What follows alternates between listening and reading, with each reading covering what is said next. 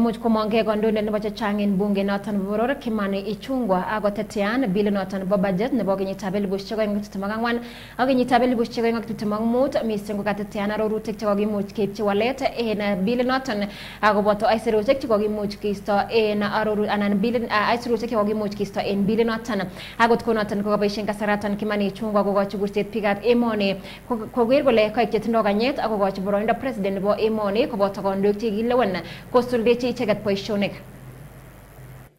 Honorable Speaker, let me also take this opportunity to point out to Kenyans, because I know all these members have been bombarded with messages from Kenyans asking them to reject this finance bill.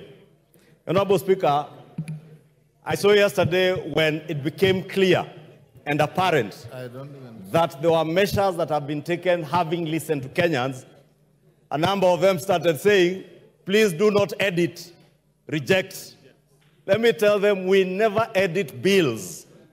What we do is to propose amendments, adopt those amendments, and the consequential bill that will be passed in the committee of the whole is what then becomes the act of parliament that we have the force of law as a new operative law of the Finance Act of 2024-2025. Therefore, let me just plead with Kenyans to be patient with us, to allow us to do what they charge us to do as their elected representatives.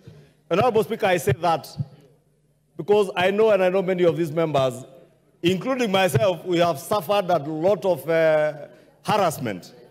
And I was asking the leader of minority this morning whether he has suffered the same. And he told me his phone is worse. Many of these members